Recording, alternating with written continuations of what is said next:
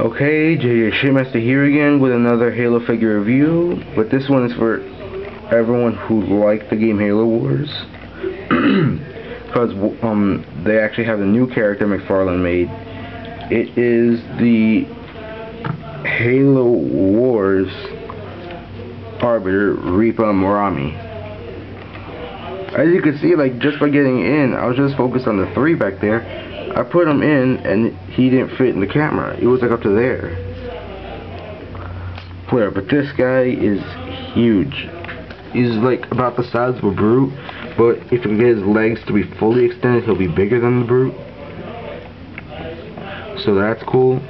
His arms are massive. As you can see back there. You can see right there that it's like some kind of dirty spot.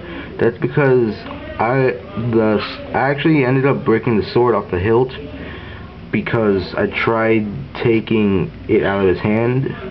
If you get this guy, the first thing you should not do is actually take the sword out of his hand. I recommend leaving them in.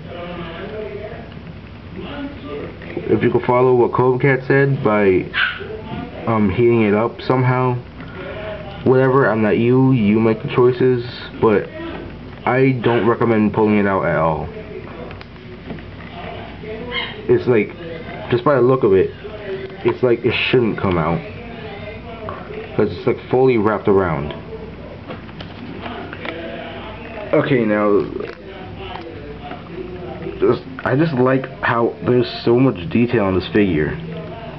On his face, it's like he's screaming at you. Something I noticed here on the chest. From a distance, if you're not looking at all the detail, like the shape is like a weird face. See it right there? It's like a weird face. Like these things are the eyes, the nose, and this is the mouth. I originally thought that was supposed to be a skull, but I don't know. McFarlane's weird. And Bungie's awesome.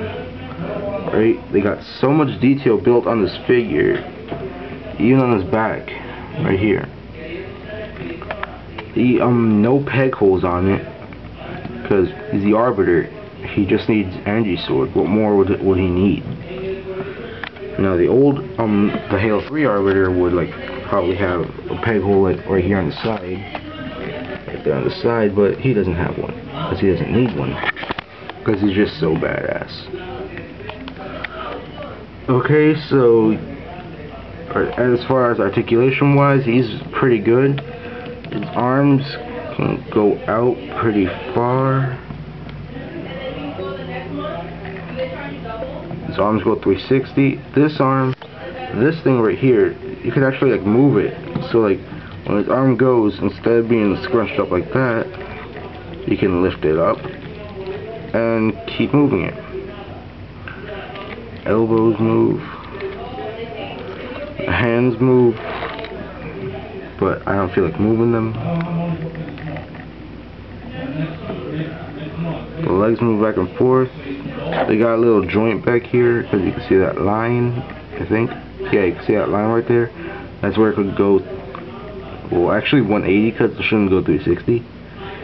They got some articulation right here in the feet. Not much though. Okay, now I highly recommend getting this figure, because every time I go to Toys R Us to find a new Halo figure, they're always sold out with this guy. There's at least one left, always only one guy left always one Arbiter left in the store. So he will sell out fast wherever you are. Okay, so just gotta stand up. So yeah, if you could get this guy, act on impulse and just buy him immediately, because this guy is worth getting. He'll be worth a lot of money someday, but not mine since the sword broke.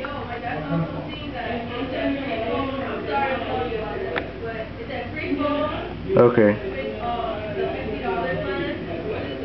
So thank you for watching, and he fell. Okay. Okay, so thank you for watching, rate, and please subscribe to my channel here on YouTube.